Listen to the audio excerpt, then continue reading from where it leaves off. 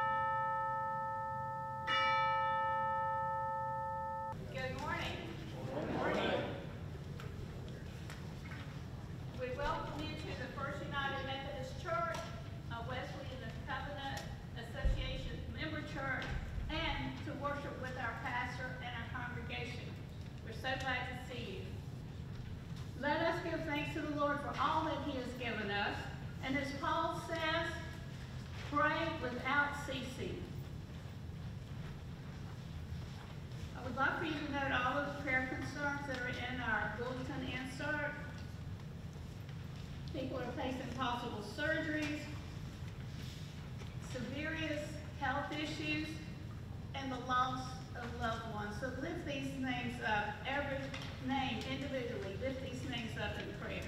We also ask that you pray for 12-year-old Dallas, who's facing aneurysm surgery after having overcome heart surgery and COVID. In addition, pray for Ann and Courtney. As you can see, Ann's not here today. They are both having a coughing issue, so we want to keep them in our prayer. And now, Mary Sue Hemsley has gone to meet her Lord. So we grieve in the absence of Mary Sue. We rejoice in her passing into glory. And we lift up Don in prayer. Bring him strength and comfort as a dear friend and a mentor. He's so much a part of our congregation, and we want to ask special prayer for him as he faces the next few days, years, months, whatever. Also note in our bulletin insert, Bible study on Romans resumes this Wednesday, January the 12th at 10:30 with Pastor Aaron. And you will also note other Bible studies and meeting dates. And to our visitors, we are glad you have chosen to worship with us today. And if you desire, please fill out the form that's included in the bulletin, and we will be getting back with you. And now, as we enter into prayer to our worship service.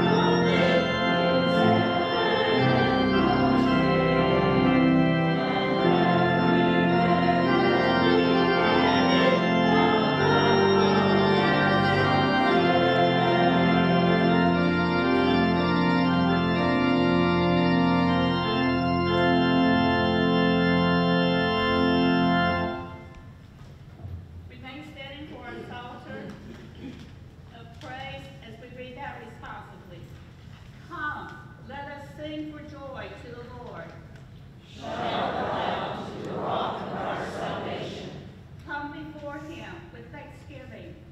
Extol him with music and song. The Lord is a great God. The God above other gods and the King of kings. In his hands are the depths of the earth. The deep valleys and high mountains both belong to him. The sea is his, he made it. And his hands formed the dry land. Come, let us bow down and worship. We kneel before the Lord our Maker. He is our God. We are the sheep of his pasture. The Lord is our shepherd. We are under his care.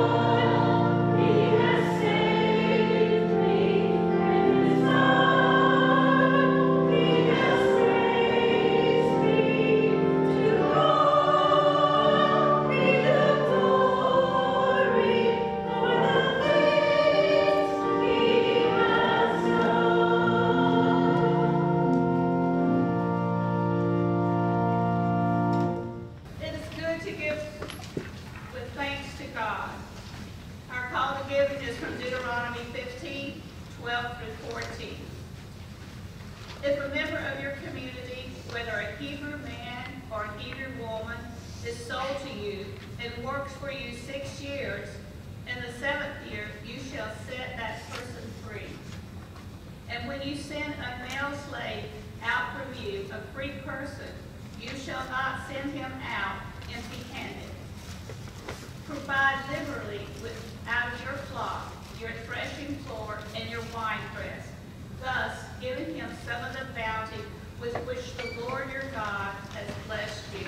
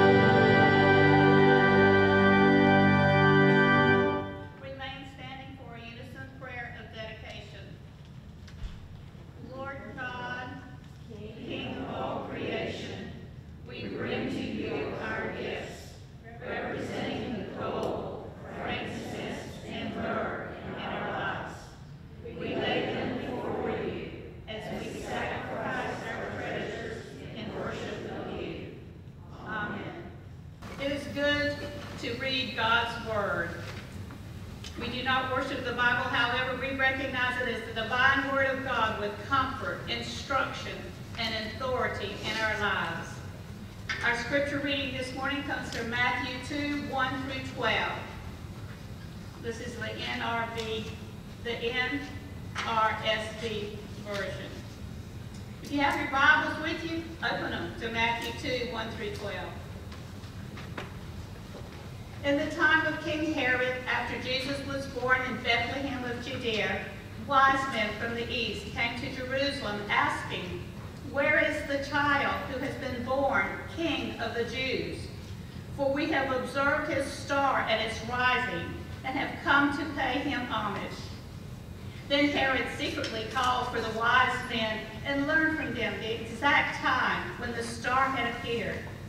Then he sent them to Bethlehem, saying, "Go and search diligently for the child, and when you have found him, bring me word, so that I may also go and pay him homage." When they had heard the king, they set out, and there ahead of them went the star that they had seen at its rising, until it stopped over the place where the child was.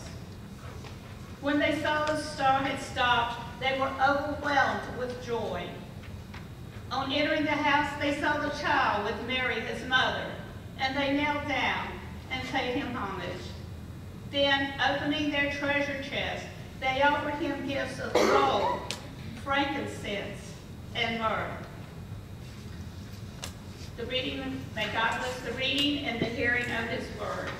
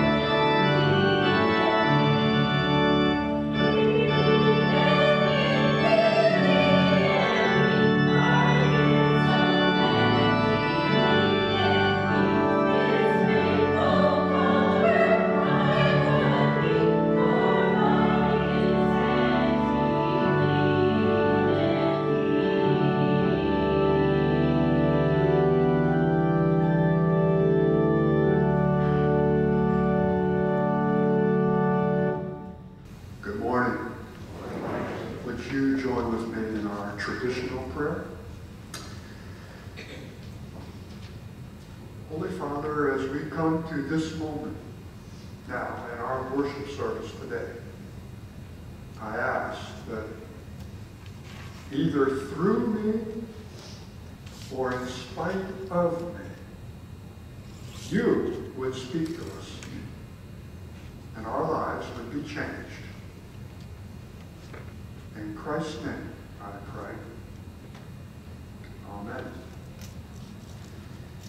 Some of you may have caught up with the fact that this last Thursday was Epiphany, January 6th. Traditionally, that's the time that the Magi visited the newborn Christ, making it a part, therefore, of our Christian tradition. It actually marks the 12th day of Christmas and normally ends the Christmas season. And by the way, we will be de-decorating the sanctuary this week. And you can be in touch with Martha Jane or with Blaine if you would like to help do that. We could use help. The word epiphany means to show or to make known or to reveal. And it's sometimes referred to as the Three Kings Day, referring, of course, to the arrival of the three kings or magi from the east who had been following the star, seeking the newborn king. And the Epiphany is the star revealing to them the king and them revealing to us the king. And so the story revolves around the Christmas star. I can remember as a boy singing a song that doesn't seem to be sung much anymore. It's titled, do you hear what I hear? And one of the verses says this, said the night wind to the little lamb, do you see what I see? Way up in the sky, little lamb? Do you see what I see? A star dancing in the night with a tail as big as a kite, with a tail as big as a kite. The Christmas star. There are those who would want to dismiss that star as a myth. But then again, there are those who want to dismiss the entire Christmas story as a myth. But it's hard to do that, isn't it? I mean, anything that survives thousands of years can't just be dismissed, can it? It takes a shameful arrogance or an obstinate refusal of historic tradition to just dismiss it. We accept that the star was real. Can we precisely explain its presence? No, we can't. But we maintain that it was real. And it appeared in the sky as part of the networking miracle of God's timing in this event. What was that miracle? Well, the world had been waiting. It was part of the reality of when the time was right, God sent his Son to be born of a woman. The miracle of when God knew it was time. This morning we're going to key in on verse 2 out of Matthew's 2nd chapter. It says, "For we observed his star at its rising and have come to pay him homage. We have seen and we have come." What did they see? They saw a star in the sky. Well, that's not unusual. Have you looked up into the sky lately at night? Last I knew, there's no shortage of stars up there. What was it about this star that drew their attention? Why did it jump out at them? I mean, when you look up into the sky, does a star jump out at you? Many people have conjectured what this might have been. Was it a supernova? Maybe. Was it a comet? Some think so. Was it a special alignment of stars in the orbiting of the universe? Maybe, in particular, Jupiter and Venus when they come together. Perhaps. Was it a miracle? Could have been. We're not really going to speculate this morning exactly what that was. We're just going to believe that it was. Did the wise men or the magi see it while others did not see it? Well, that gets kind of dicey and iffy, doesn't it? Since the star was in the sky, don't we have to assume that it was visible not just to the Magi, but to anyone looking up into the sky that night, they could see it. Which then draws us to this phrase, this little phrase at the end of verse 2, which says, "We have come." We have seen and we have come. That leads us to the million-dollar question. Why?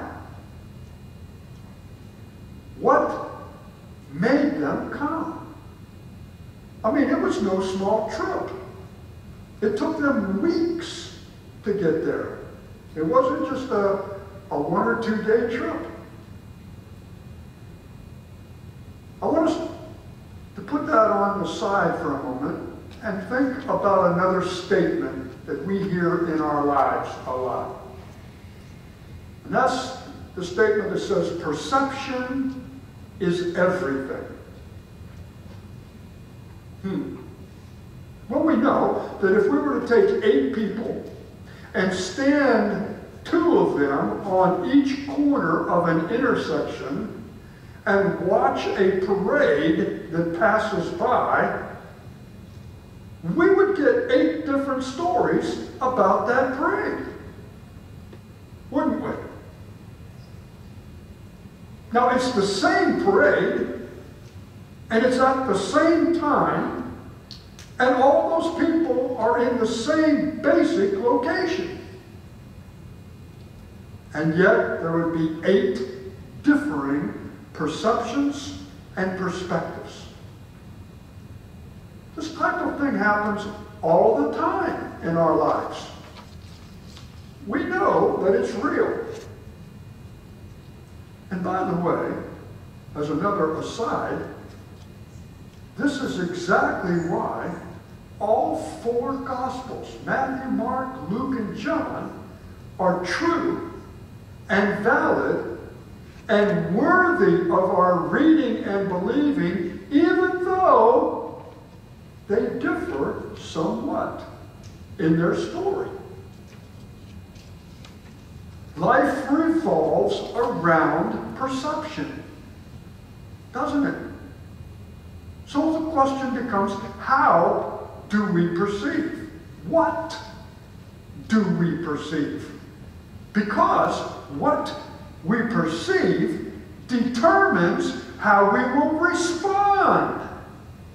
Does it not? Think about that. Because that concept has great impact on our Christian influence in the world. But that's another sermon. Not today. Let's get back to the Christmas star. We have concluded that the star was plainly visible in the sky, and anyone looking up into the sky could perceive it.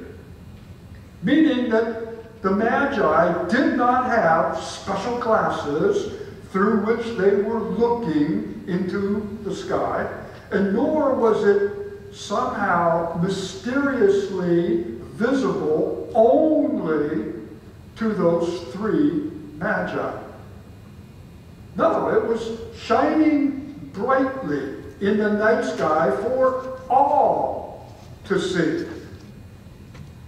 And I'm guessing many people did perceive the light of that star.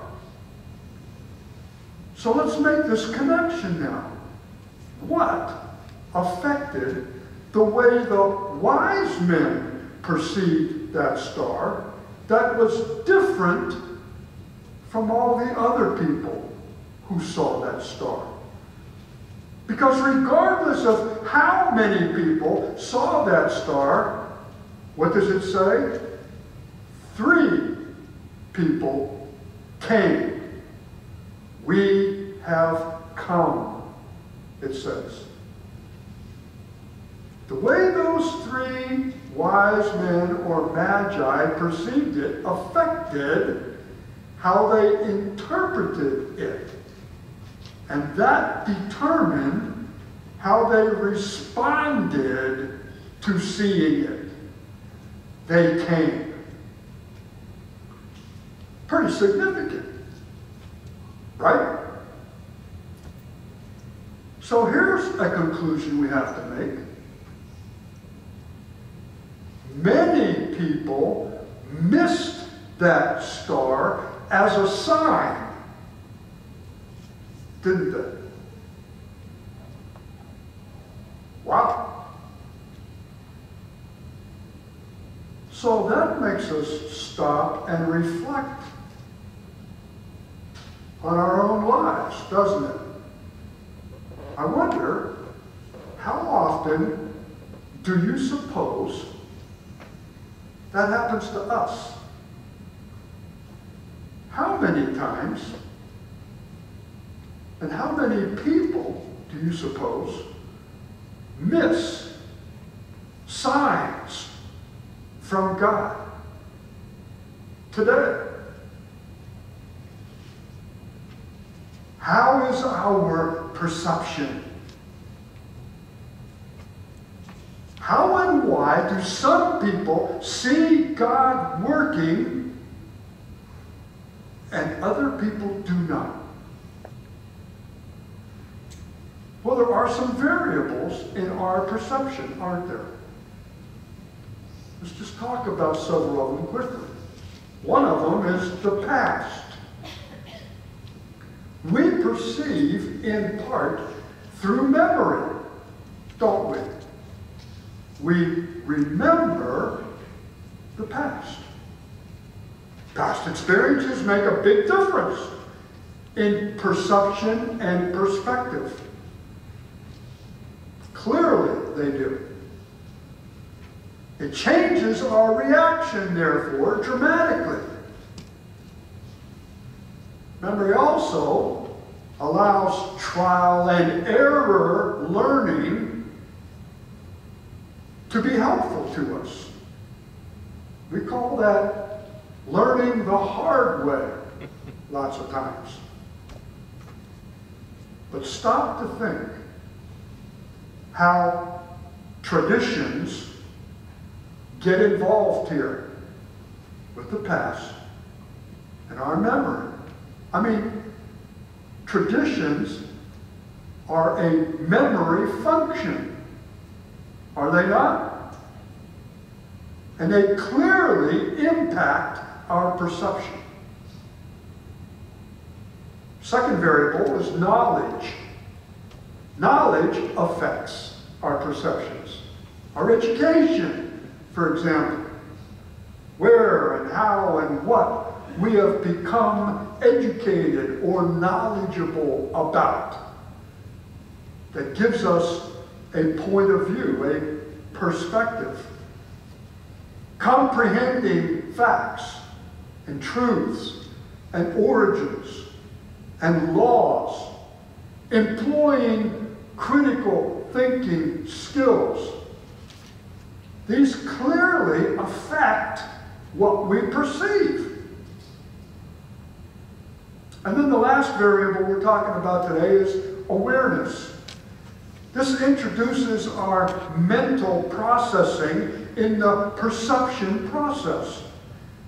Every perception is some kind of a sensory experience. And it needs to be processed in order to determine some interpretation of what is being perceived so that we can arrive at an appropriate reaction or response to what we perceive. So the question again is, do we pay attention? Are we paying attention? How aware are we? Now the problem is that both perception and interpretation can be skewed. We know that, right?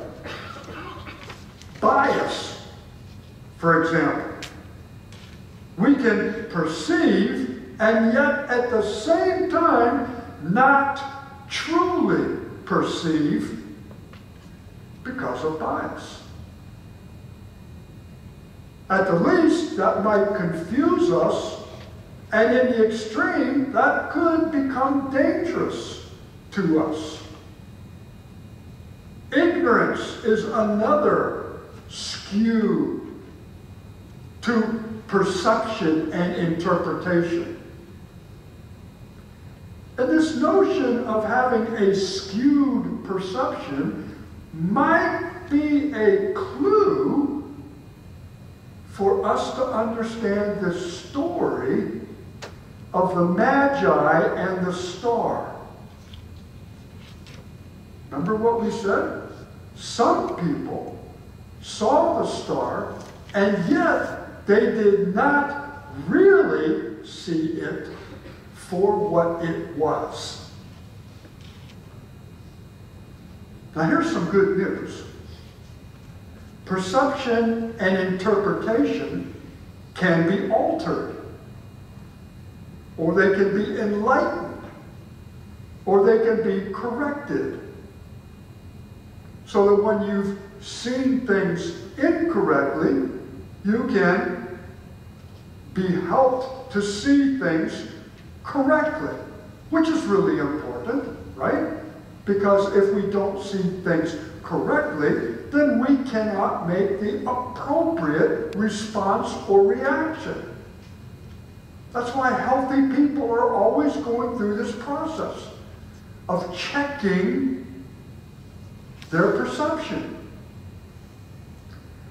I say that because I believe that's what gives people hope. It enables people to perceive God working around them, even if at first they miss it. Their perception can be altered, or changed, or corrected. Church, this is the very issue that is at stake in our Christian witness in the world. We have the ability to influence what and how people perceive. In fact, God's depending upon us to do that, isn't He? He's depending on us being able to see the world through faith eyes. Because we're not just talking about physical eyes here. We're talking to be able to see reality clearly, even spiritual reality. So if we are living with the eyes of faith, we will be able to perceive God's hand at play in the situations working around us. And then we can share that with others who do not see it.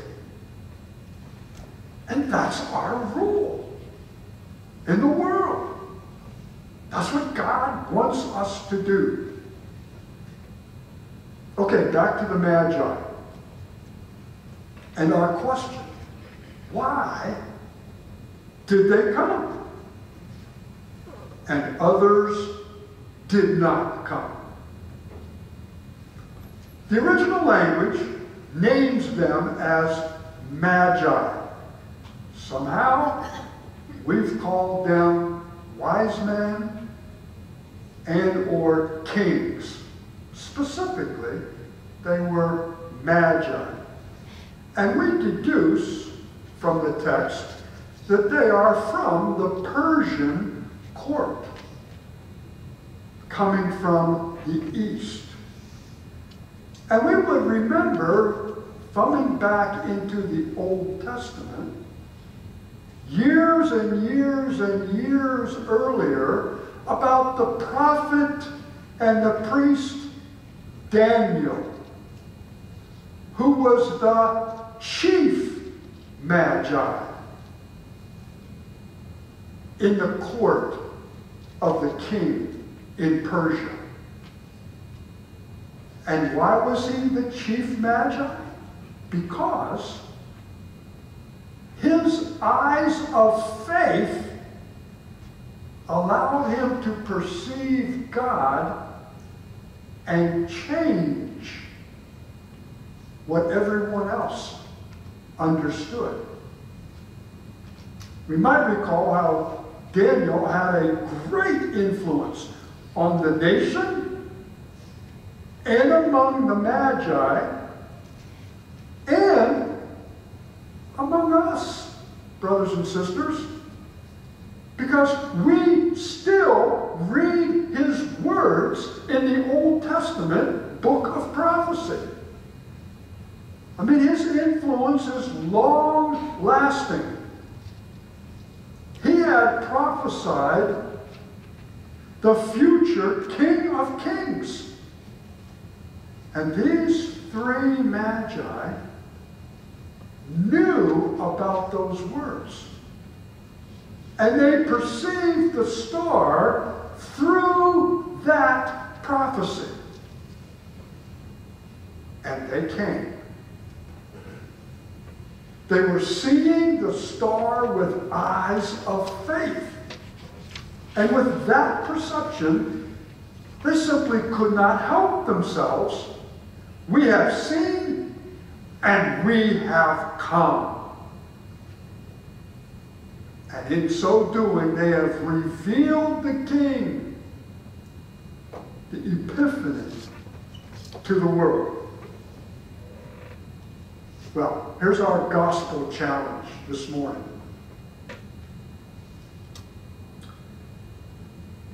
Dare we check our own perceptions? I mean, are we assessing reality through the eyes of faith?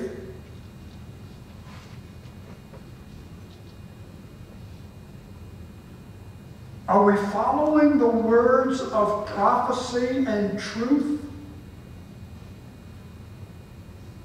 Church, we've been blessed, we've been gifted with a powerful tradition that is full of prophets and priests, the founding fathers of our faith. They have established for us a history of faithful perception. And we exist now within that great heritage of faith. We need to perceive and interpret what is going on around us accordingly, so that we can really see what is going on, so that we can discern God's hand and movement and working among us. Are we seeing that clearly? Do you see what I see? Because the most tragic thing in our lives is to miss it. For our personal well-being, we need to perceive rightly. God needs us to perceive rightly. Perceiving correctly is a huge part of us being able to be healed, and then for us to be able to share healing in the world. We need to be able to look at the same thing that other people are looking at, but to see what they do not see. And so we can interpret things differently than they interpret them. And that allows us to both hold on to a hope that they do not see, and then to share a hope that they do not see. For the world's well-being, we need to see and share. And we need to speak up. To share means we need to speak up.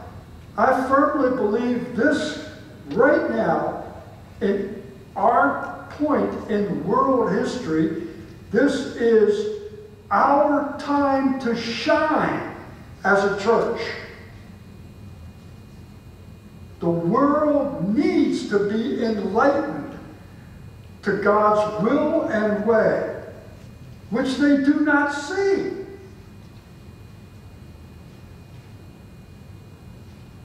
And we do see.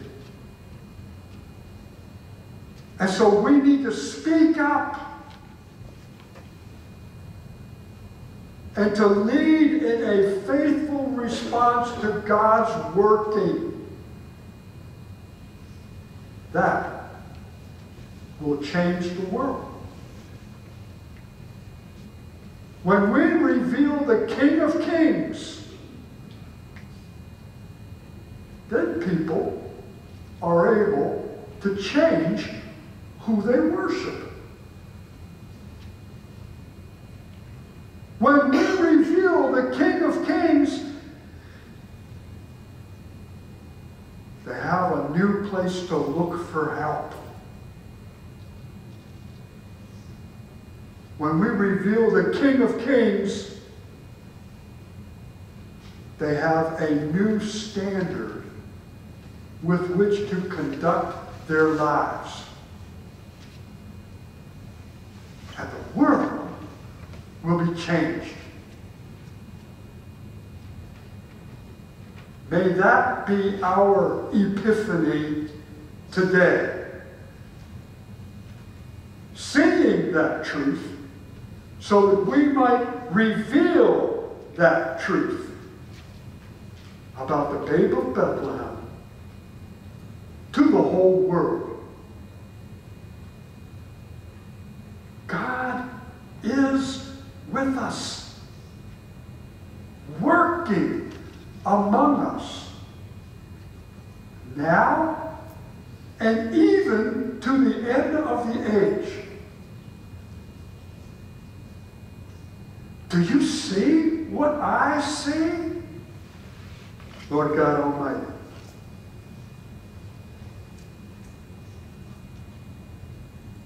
this morning we turn to you and we beg you to help us see with the eyes of faith.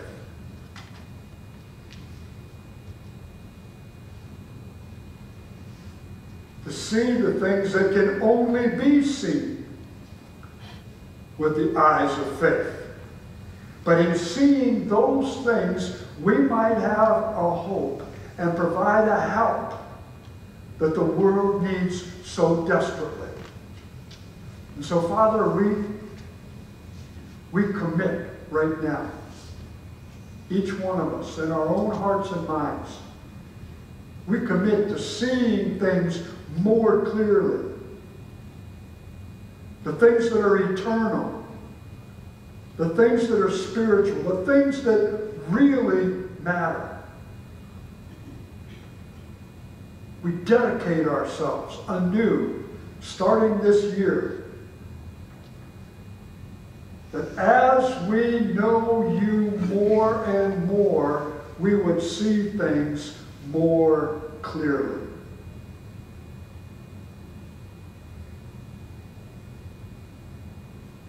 We would love you more dearly. And we would follow you more nearly. Thank you for your presence among us. We ask for you to send your Holy Spirit even now because of this prayer. Send your Holy Spirit into the lives of those that we can name in our hearts right now.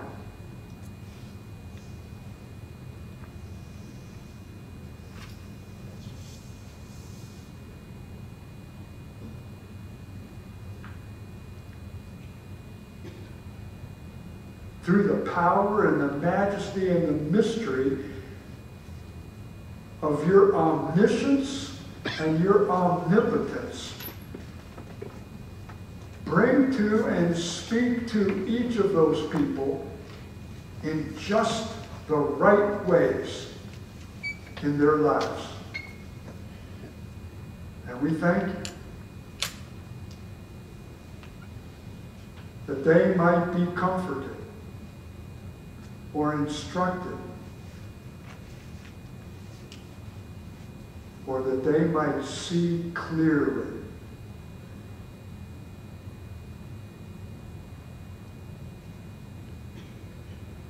We love you, and we want the world to be able to achieve the life with which you created it.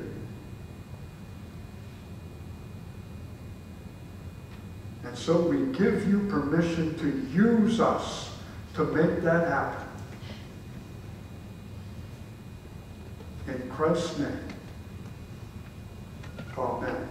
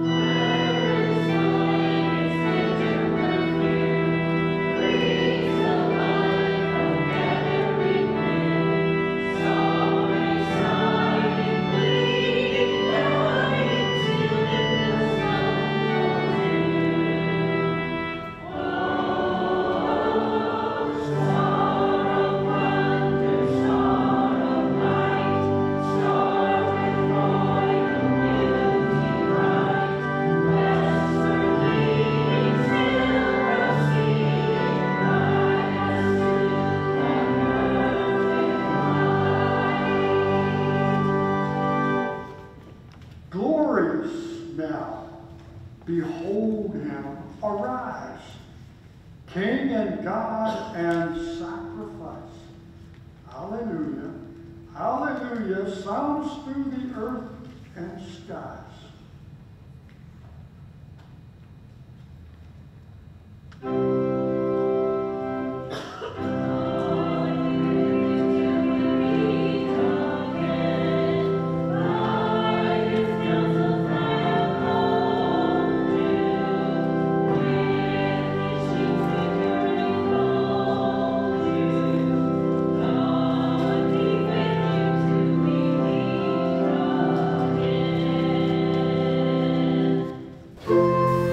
Thank you for joining us. God bless you until we meet again.